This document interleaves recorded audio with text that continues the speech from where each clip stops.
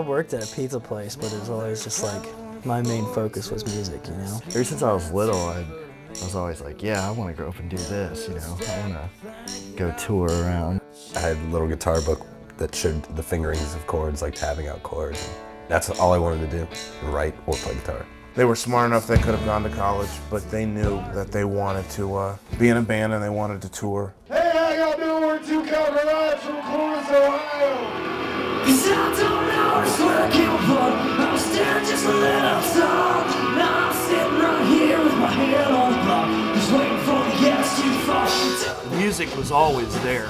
I mean, it was there literally from the day he was born. He always wanted to play guitar, and then he just started to teach himself.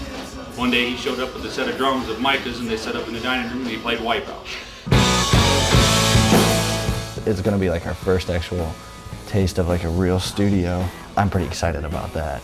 They're naturally a really good band, and I think it would be unfair to them to go in and, and just sort of impress your vision or something upon them. I think it's pretty obvious to both of us that the band should be represented in a pretty accurate way. The best of what they already are, and magnify that. I can't help but wonder, how is he sleeping at night? We would love for this record to take us to the next level. Maybe not have to sleep in the van as much, or, or at all, maybe. I'm really confident that it will be a stepping stone for us. To what? Who knows?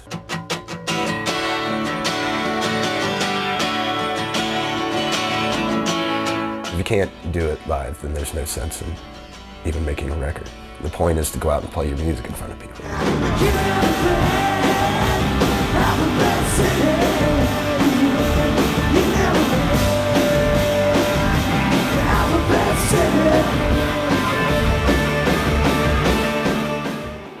We have had our fair share of playing somewhere in front of nobody.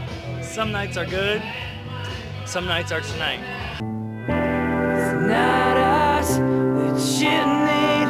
We're a band that when we have downtime, we're gonna have cash flow problems. I park cars. During the week, I stock up the football stadium. If somebody asks me what I do, I don't go, hey, I supervise concession stands at the Horseshoe. I say I'm a musician.